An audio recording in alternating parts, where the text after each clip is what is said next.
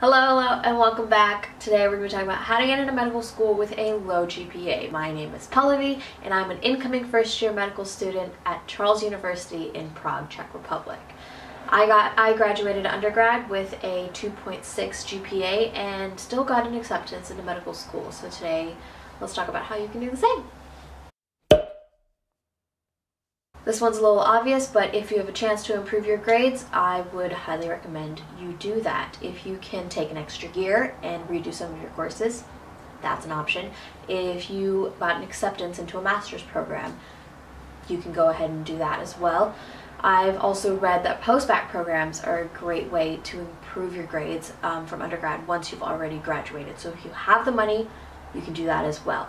Take all of this with a grain of salt though, because I didn't do any of these and still managed to get an acceptance. So if none of these are available to you, let's get into some other tips. Because of your low GPA, any kind of entrance exam you do is going to be all the more important. This could include anything like the MCAT, the UCAT, or university-specific entrance exams. Now, I'm not sure what specific process any particular medical school admissions committee is going to go through when looking at an applicant, so I don't know whether they're going to weigh your grades more heavily than an MCAT score, for example, but I can say with some level of confidence that the higher your entrance exam scores are, the better your outcomes will be. With higher scores, you'll also be able to explain away your low grades during the interview process as well. Disclaimer on this one, if you want to apply to Stanford or Cambridge with a low GPA, go for it. No one else's opinions should ever stop you. I just want to clarify that this isn't something that I did just because I didn't want to spend too much money on applications. I wanted to apply to schools where I knew I had a good chance of getting in.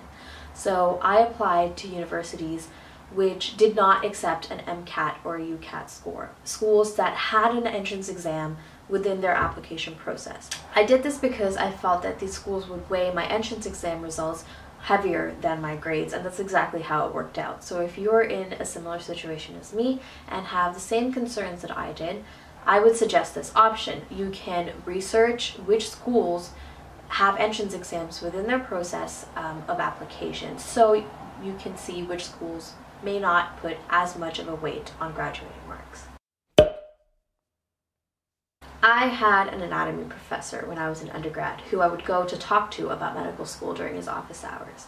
There wasn't much that he could say definitively, but what he did say with complete confidence was that medical schools want well-rounded applicants. They're not looking for academically sound individuals solely.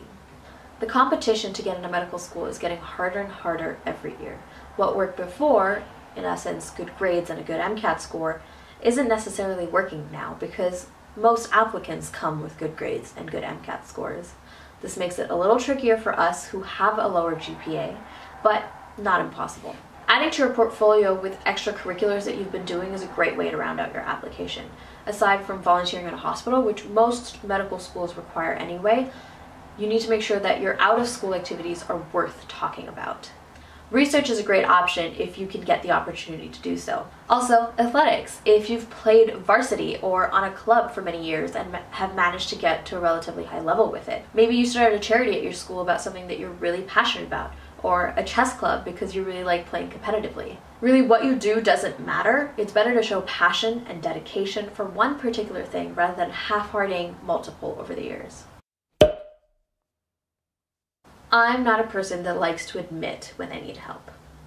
Asking for help goes against every bone in my body. But the truth of the matter is, I wouldn't have been able to get into medical school without the help of my friends, my family, and the people that I talked to. It was through a connection that I was able to get past entrance exam papers that helped me prepare for the entrance exam. It was with the help of my parents that I was able to focus on my test wholeheartedly without having to worry about where I'm going to live, paying rent, worrying about bills or anything like that. It was through the help of many medical schools admissions offices, which I emailed, that I was able to better understand how to apply to medical school with a low GPA. Moral of the story, ask for as much help as you need and don't shy away from being that annoying, persistent person. I am very, very, very, very, very lucky that my process of applying to medical school and getting in was so short, and I'm acutely aware that this is not normal. I was prepared to spend years, if that's what it took, to get into medical school, and I would highly suggest you steel yourself for that possible outcome as well. It's not going to be an easy process. It usually never is, but if you stick with it, I'm absolutely sure that you will be happy in the end. And on that optimistic note, I want to thank you for watching this video, and I hope it helped. If you have any questions or concerns, please let me know. Otherwise, I'll see you in the next one.